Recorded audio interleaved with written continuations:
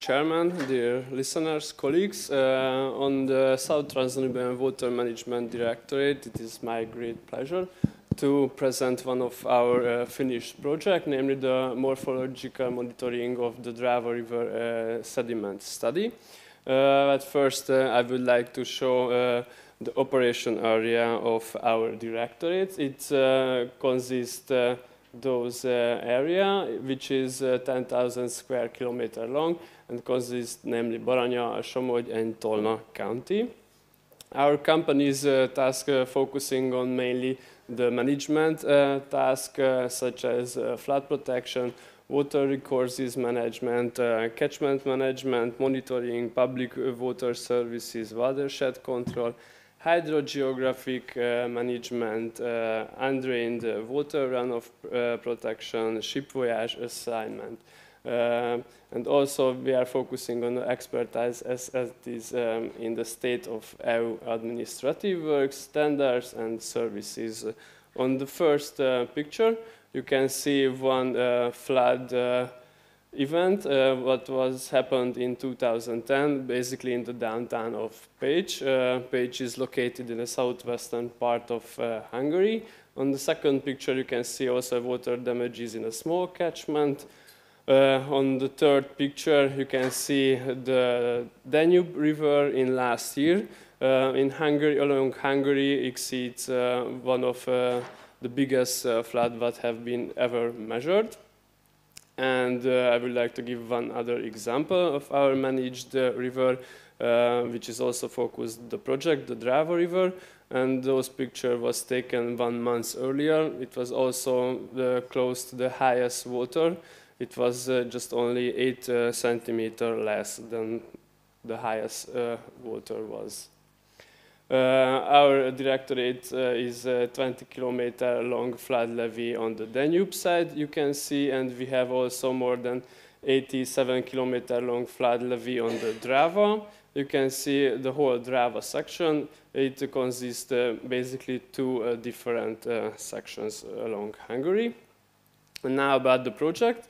You can see with red dots the 5 different stations, settlements, namely Botovo, Bélavár, Barcs, Drava-Szabolcs, and Belisce.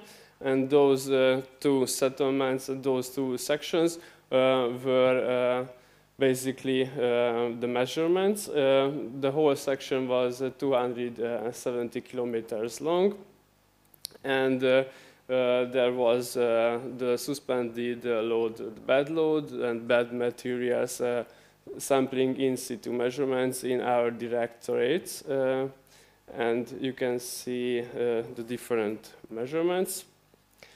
And I would like to show one graph that was measured in Botovo. In Botovo section, the average value have significantly decreased.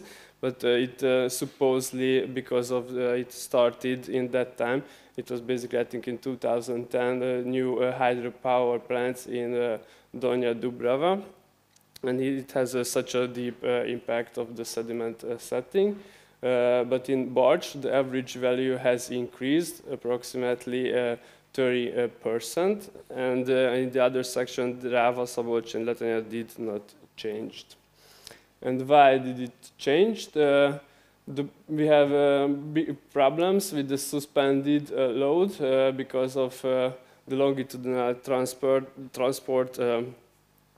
We cannot avoid that one. And the reason is because the distance of the river is shortening. And as I mentioned before, the hydropower plants has also such a deep impact of the riverbed sinking. In Hungary, the gravel mining, the gravel excavation now stopped. It's not allowed, but as far as I know, that it's still available in the other countries along the Drava. The solutions, what can be?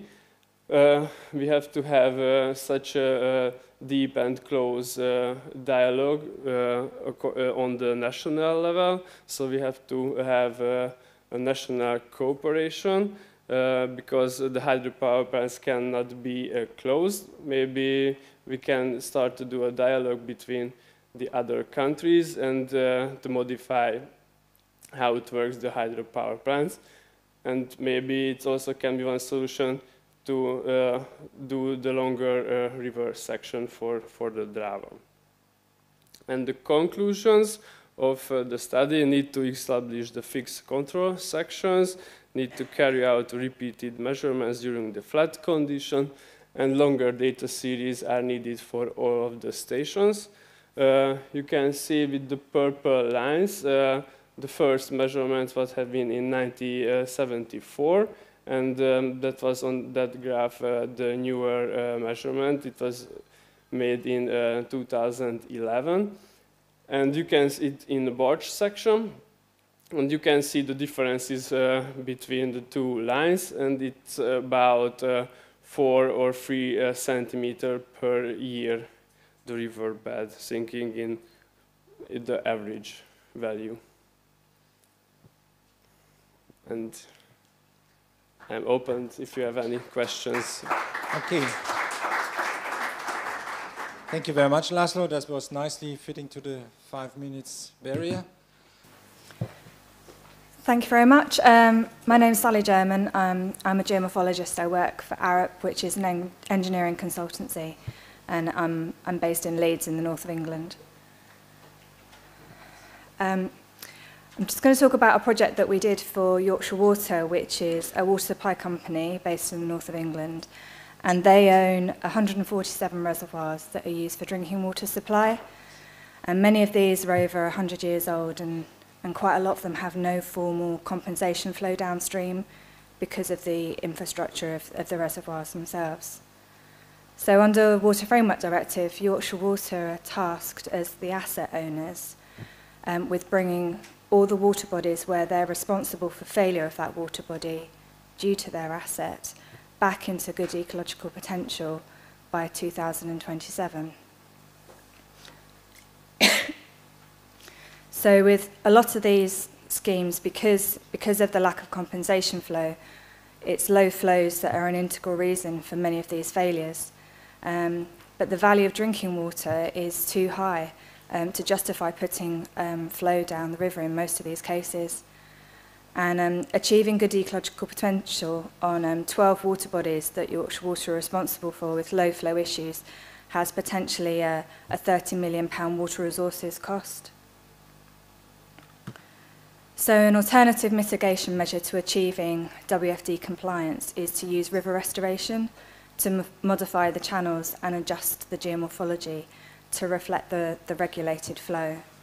And river restoration can be delivered for a fraction of the cost of the traditional water resources solutions. But Yorkshire Water need a certain amount of sort of assurance that the schemes will work and that they'll actually deliver WFD compliance. And so these projects, Yorkshire Water are trialling 2 projects to determine the potential for adopting this alternative technique. And my poster presented the results of one of these projects, which is downstream of the Swinsty Reservoir, which is on the River Washburn. So just in case people aren't quite sure where we are, there's Leeds up there, and the Swinsty Reservoir is up here. That's the down wall of the Swinsty Reservoir, and this is a site here. This is a River Washburn. The Washburn eventually drains into the Humber, which is one of the largest catchments in England.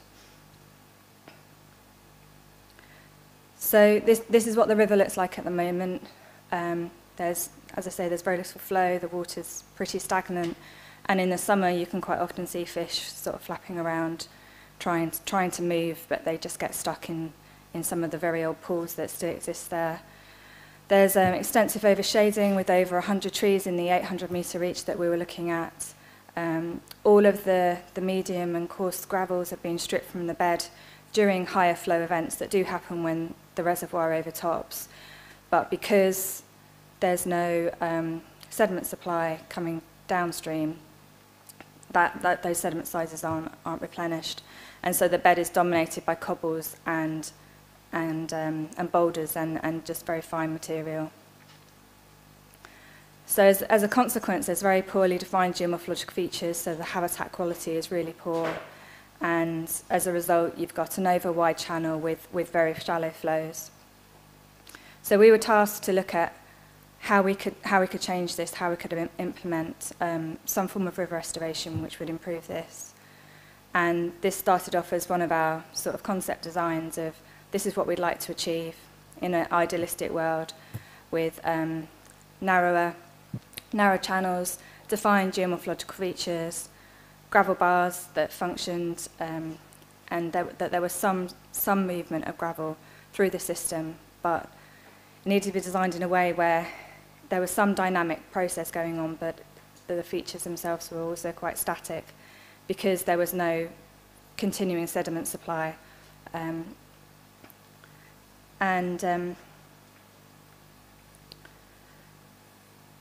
So there were a number of solutions that we adopted in the end through importing gravel and the use of existing trees that line the bank to create the formal edges of the features.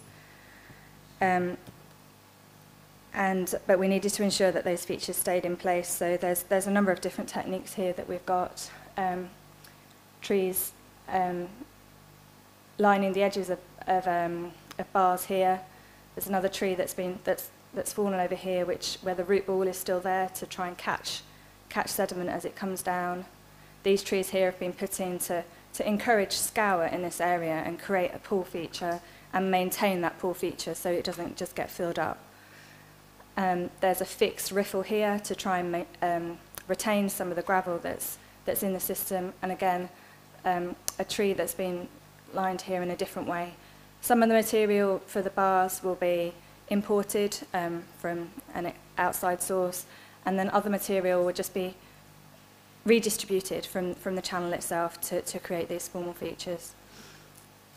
So on site, marking where all these features were was quite a challenge, and we actually walked along the river and marked out all the trees that we were going to use and surveyed the locations of where all the geomorphological features that we wanted to create were going to be placed. And then it was then marked up in this more formal engineering design to allow the contractors to cost it up. At the moment, the contractors have got the drawings and they're pricing it up, and hopefully the scheme will be built within the next 6 months. Thank you. Thank you very much. Thank you. Yep. My name is Krzysztof Szoszkiewicz and I come from Poznań, Poland. And yeah, maybe I will, yeah, this is a title and I will use my poster for presentation. Okay. And yeah, I would like to introduce you. Our study was took into consideration this river system. These are two rivers, each one about 30 kilometers, and this river system was taken into consideration as for restoration. We haven't got many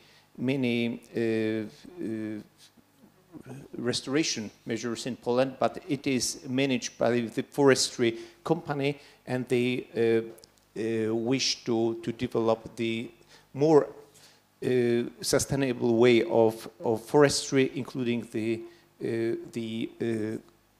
river system closer to nature. So in this river system, we propose a lot of measures. So our proposals were in the beginning were limited, so we didn't plan to reline the whole river system. We just tried to initiate some fluvial processes.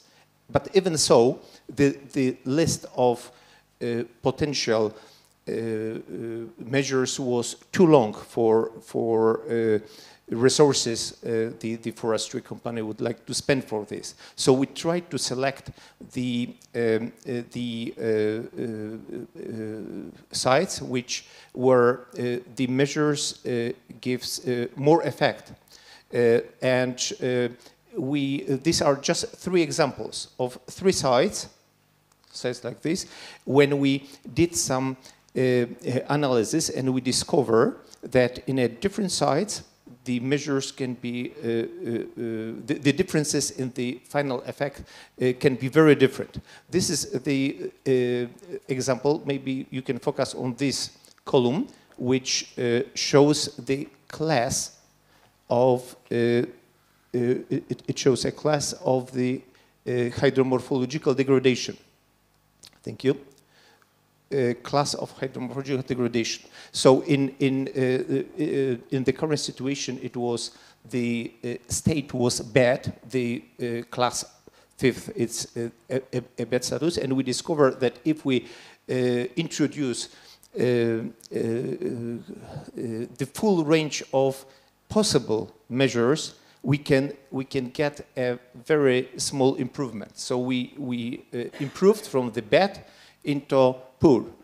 But we found several sections where we discover that the effect can be much more dramatic, like this example when we got a poor status nowadays, and with analysis showed that we can reach already good status, and we also can find sites in the river system when we can reach the very good status. Yeah, we use the British system River Habitat Survey for the simulations, and also we can introduce the hydraulic estimation on this simulation, and we can, so using this approach, we can select sites where the river restoration is the most effective, and we also can control impact of a high water. We can control a risk of flooding. So, in the results of our study, we could select sites. We could reduce significantly measures to be done in the first stage, and we can do all the spendings in places where we can expect the highest improvement. And the analysis proved that generally it was additional result that generally the risk of the flooding is very, very low. We just when we consider possible measures, we calculated the roughness values for new construction, and you can see that the impact on high water is very low. Yeah, all these measures we introduce, they react very strongly in a low water, but when the water is high, they don't disturb very much. That the rise of the high water level, it is just 10 centimeters in each case. Okay, thank you very much.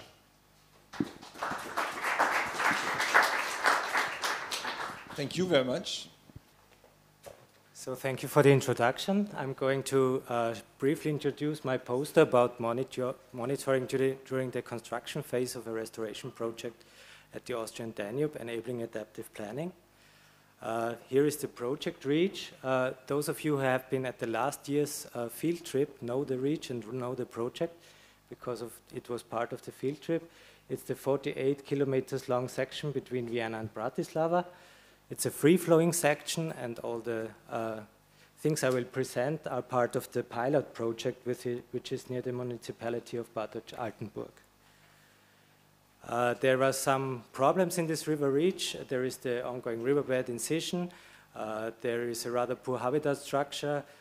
We have some critical spots for inland navigation. and there is an unsustainable maintenance situation. And so the stakeholders agreed on some measures, and all these measures they agreed on were firstly all together implemented in one reach, the project reach Bad Deutsch-Altenburg, which was the optimization of the low-flow water regulation. Then 1.2 kilometers of riverbanks have been restored. A side dam has been reconnected, and there was the innovative measure called granulometric bed improvement, which was firstly introduced in this project, where more than 100,000 cubics of coarser gravel were dumped in the section. The material is coarser than the mean grain size, but it's within the natural grain size spectrum. It should reduce the bed load transport capacity, but not stop it entirely. So here are some pictures from the construction works, which took place until summer this year.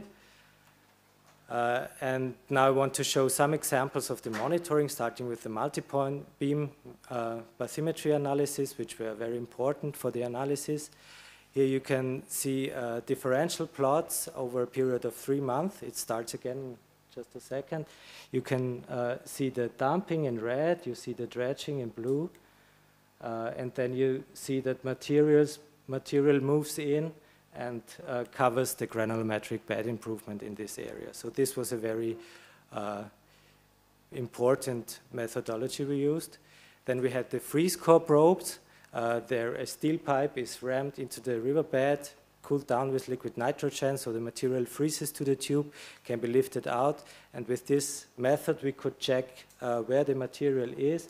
So you can see the granulometric bed material here. So we can allocate the quantity and the mixing depth. We also used radioacoustic pebble tracers. They were damped together with the allowance material, so it was a first impression how the material behaves and when it starts to move. And later on, when it started to move, we obtained the mean travel velocities and the resting periods. Another example, the bed forms. Bed forms were detected during the monitoring, and they were found to highly influence the construction phase and the bed load transport. So an intensive study was performed. There were 16 measurements on one day to follow these gravel dunes. And here you can see those gravel dunes move. Yeah, and with this high-resolution survey, it was also possible to follow those gravel dunes and determine the velocity or the propagation velocity, which was found between 2.5 and 9 meters per hour, so at a very high rate. And we also followed the moving volumes, and we could have a rough estimate on the bed load transport rate, which we compared to the measured bed load transport rate, and we found out that the bed load transport is highly influenced on this dune movement. So coming to my conclusions, from my point of view, monitoring is an essential tool, especially if we have an adaptive approach in a project. A combination of methodologies is always a good idea. The monitoring is important to obtain quick and direct information. Those fast-moving bed forms influence the construction phase and the bed load transport, and the freeze core technique and the radioacoustic tracers did a good job in assessing the method of the granulometric bed improvement. So thanks to the contracting entities and the co-authors, and thank you for your attention. And come to my poster.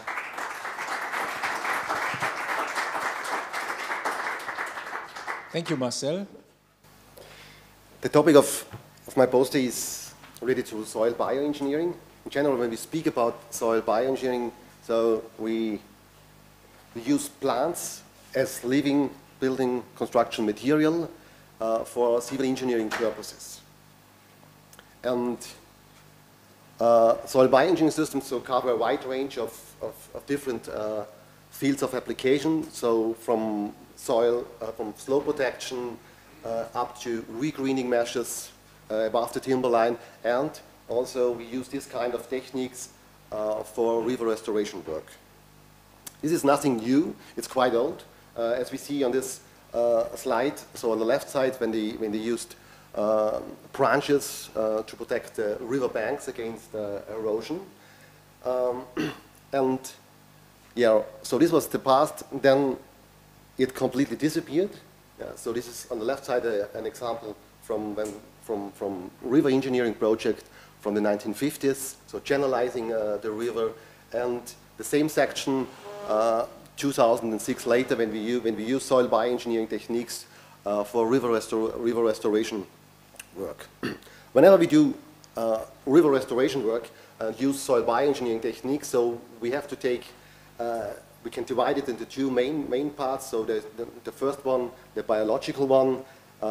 So we have to know about what kind of species we can use, what kind of species are well adapted as pioneer plant character, what kind of species are in accordance with location. So it is always necessary to do this kind of assessments to choose the right species. And on the other side, we also have to take into account hydromechanical aspects, especially for river restoration work, bending, the shape of the plants, because they have we have an development of plants, and we have to take into account also the discharge capacity, for example. I would like to introduce two techniques. The first one, willow brush mattress. We see on the right side a design. So a brush mattress, we take branches quite close together, and to come up finally with a dense carpet.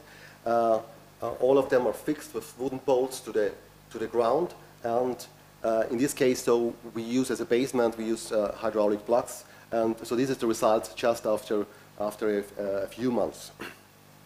Resprouting from the branches. The next one, or vegetated groin. So we use it for slope stabilization work, for riverbank protection, but also we can use it for restructuring the river bed. So in this case, so vegetated groin, or we see the design sketch. So short vertical living fascines, and on this slide the wooden frame structure where the vertical fascines are positioned, and this is the result after resprouting, so improving the aquatic habitats. So coming up to my conclusion, so we can use soil bioengineering techniques as appropriated techniques to install near nature river sections. We have to take into account biological properties, and also must be able to have a local availability, easy propagation, and all the species we use should be in accordance with the location. So specific conditions are mechanical and hydrological and hydraulic effects which we have to take into account, because we have a dynamic, it's not a conventional building material, we have a dynamic development, and so it's quite important to assess these kind of conditions. Thank you very much for your attention.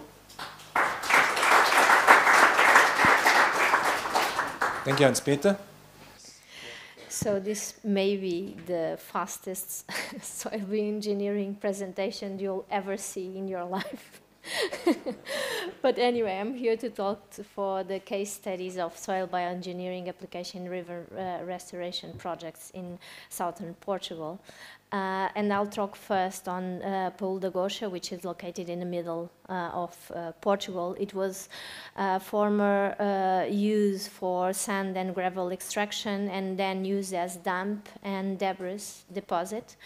So we used a number of bioengineer techniques. I'm just going to mention a few, and we've done a series of other work that I'm going to present tomorrow, but just this is just for the bioengineering techniques. So this is the live fascines.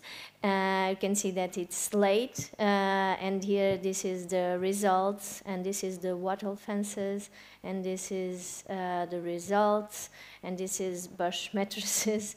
And as in the rest of Europe, you always end up with some vandalism occurring. this is planted coconut fiber rolls, and these are the results. And now we'll see a little bit on the evolution of some of the techniques were used, but also, so this is a little bit how it worked, the project. And now passing to the southern part of Portugal, in Algarve region, and you have here a restoration area in Odoloca River, which is means crazy river, mainly because of the torrential flow. So there are 7 reaches that were identified mainly as a mitigation of the construction of a dam in a Natura 2000 area, where you have, or you're supposed to have links, and then as the compensation measurements, we also had some reproduction, and it's going to be reintroduced in the next months or so. So this is the reservoir, and we have made the interventions. Oh.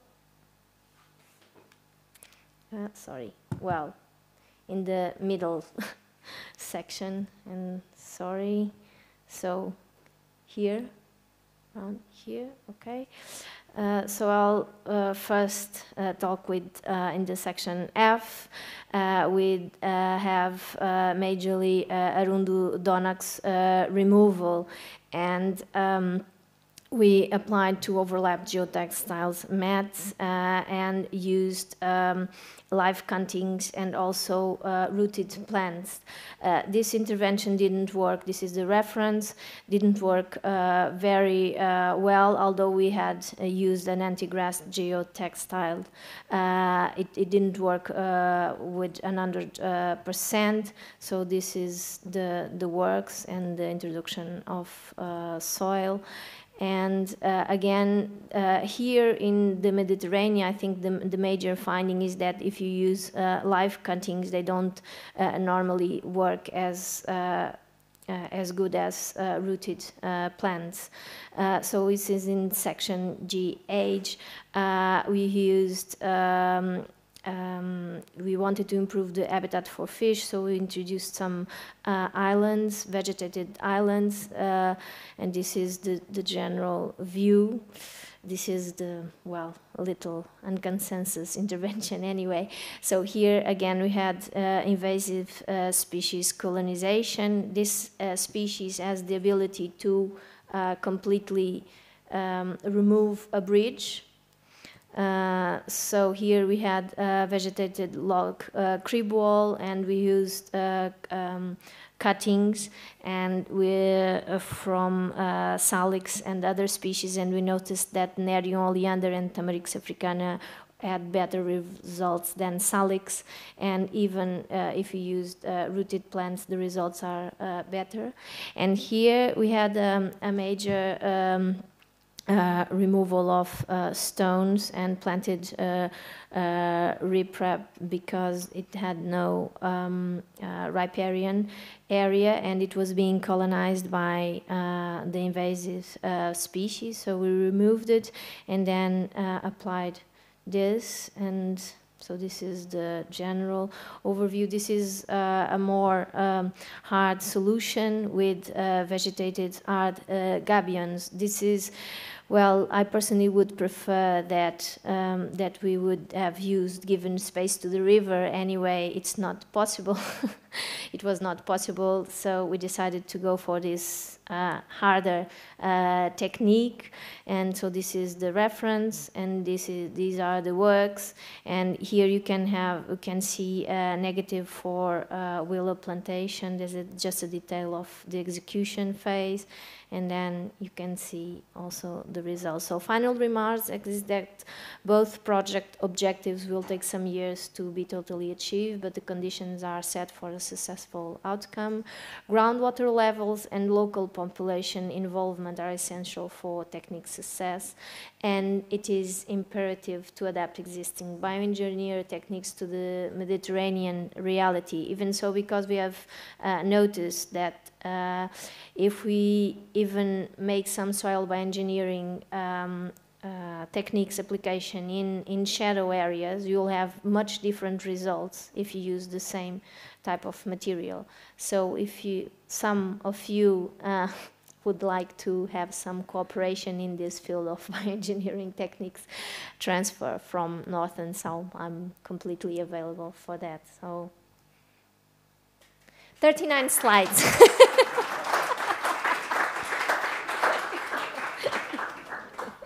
And I'm a last speaker, and I'm the only one, only the presenter from outside of the Europe. And as I'm a member of Asia Liver Restoration Network, and we came to here to contract the MOU with the ECALA, the mainly, as well as are participating to this good conference here. And so today, I think that 3 minutes left to be finished, but I'm not sure to be on time. But I'd like to say about the hydraulic impacts of the wetland along the submerged weir removal in river estuary in Korea. The purpose of study is to analyze of the water stage change and downstream wetland influence along with and without the submerged weir in Han River in Korea, and to give the decision makers to the information, the hydraulic influence, so as to choose the alternatives of the preservation, maintenance, and the improvement and removal or relocation of the weir. Okay. Let me introduce at first the Han River. This is the This is the Han River from upstream to downstream, and which is the biggest river in Korea, and it passes through the center of the Seoul metropolitan city, and it confluent to the sea in the downstreams here. And we have a major three obstacle structures. One is the dam of side from this point to 40 kilometers. And there are two submerged weirs in those. And at the end of the downstreams, the submerged weir called the Shingo was built in early 80s for the purpose of water level maintenance and protection from the seawater intrusion to upstreams. And it has two weir, the fixed weir and the movable weir. And the left side has a five sluice gates movable weir, and the rest of the right side has the fixed weir. And as a result of the construction of this weir, the huge wetland, it's called Changhang, developed as a result of the weir construction. And these wetlands are preparing for the registration of the Ramsar wetland. However, recently the social conflicts of the weir removal occurred for the river rehabilitation ecosystems and recovers. And every candidate of the Seoul metropolitan mayors were making issues of the removal or the maintenance. This is the cross-section of the conceptual, and this is the downstream submerged weir, and this is the upstream submerged weir. And when it flows in flood, it maintains more than 10 meters depth, and high tide also as well. It maintains more than 5 meters, and the fishes migrate usually of these weirs. But the Seoul City government prospect the water level decreases in max 5 meters, at least 3 meters between upper and down submerged weir, which influence the water navigation, the waterfront activity, and also salinity injury to upstream. Yeah, they are very worrying about that kind of problems. And I analyzed it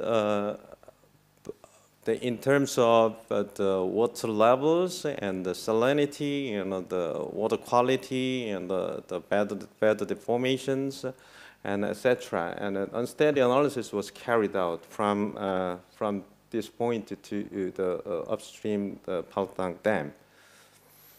As a result of the analyzing, this is at the present conditions of the simulation of a riverbed. The red spot is the deposition. So here is the wetland area, and the blue or green is the erosions as well. So, okay. Sediment transfer tends to be affected by the adverse tide rather than the discharge from the upstreams in dry seasons. But in flood season, it tends to sediment transfer and deposition move to downstream due to heavy flood, which causes to repeat erosion and depositions repeatedly. And also, this is the same case of the flood season in case of removal of weirs.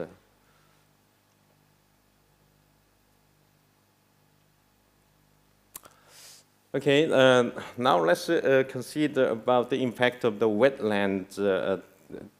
Those greens are wetland area, and in dry season, wetland is affected by the tides fluctuating from the 0.5 to 4.3 meters. The water level changes in the area of a wetland causes typical characteristic of the brackish water zone, together with the tidal influences, showing ecosystem variety. But in case of submerged whale removal, here, as you can see, the water level change reduce 1 to 1.5 meter due to the water level to rise due to the removal of in dry season. This might weaken the brackish function and also introduce salinity to the upstreams. And those two pictures are taken in the 2011 when it occurs a very big flood, more than 27,000 cubic meter per second, okay, in July. And this is before the flood and after the flood. And this is the gray area is a transition area, but those are the vegetation area. So if the big floods, it transfers out to the sea, but usually in the dry season, it deposits in this area. And also, this is the shape of the present of the wetland here. This is the transitions in the muddy area, in the vegetation areas. But if the weirs removed, the area of the wetland will reduce as of to more than 20% as of present conditions.